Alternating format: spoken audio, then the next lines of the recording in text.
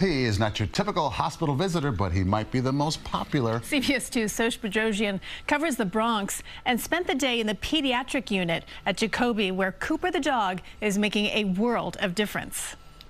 There's something about dogs that can instantly brighten your day. And here at Jacobi Hospital, young patients, nurses, and doctors are now smiling from ear to ear, all thanks to one very special dog.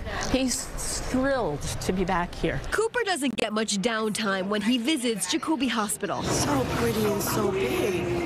Yeah, look at your eyes. The 8-year-old English Sheepdog can make nearly anyone stop in their tracks for a quick photo shoot or just simply a hug. He knows where he's going. Cooper is finally back on the schedule, making his rounds after he and his handler, Kathy Jockin, took a pause during the pandemic. Welcome to the team. It's amazing the reception that he gets whenever he goes and does something like this. He brings joy and happiness to everybody. After a quick ride up the elevator, Cooper is ready to brighten the day of Jacobi's youngest patients. Hey, Abdul, how are you? The impact Cooper has is instant. Would you like to come pet Cooper? You can.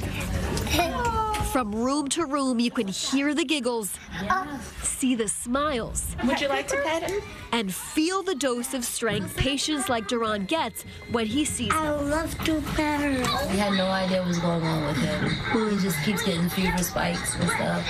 So this was definitely a blessing. Jockin says her own medical journey inspired her to give back. I have Crohn's disease, and I have spent months at a time in the hospital, and when the therapy dog would come in, it would make my day. Sometimes the smallest escapes can help us overcome our biggest obstacles. Cooper loves bacon. In the Pelham Parkway section of the Bronx, Yeah, like Cooper. Shosh Bedrosian, CBS 2 News.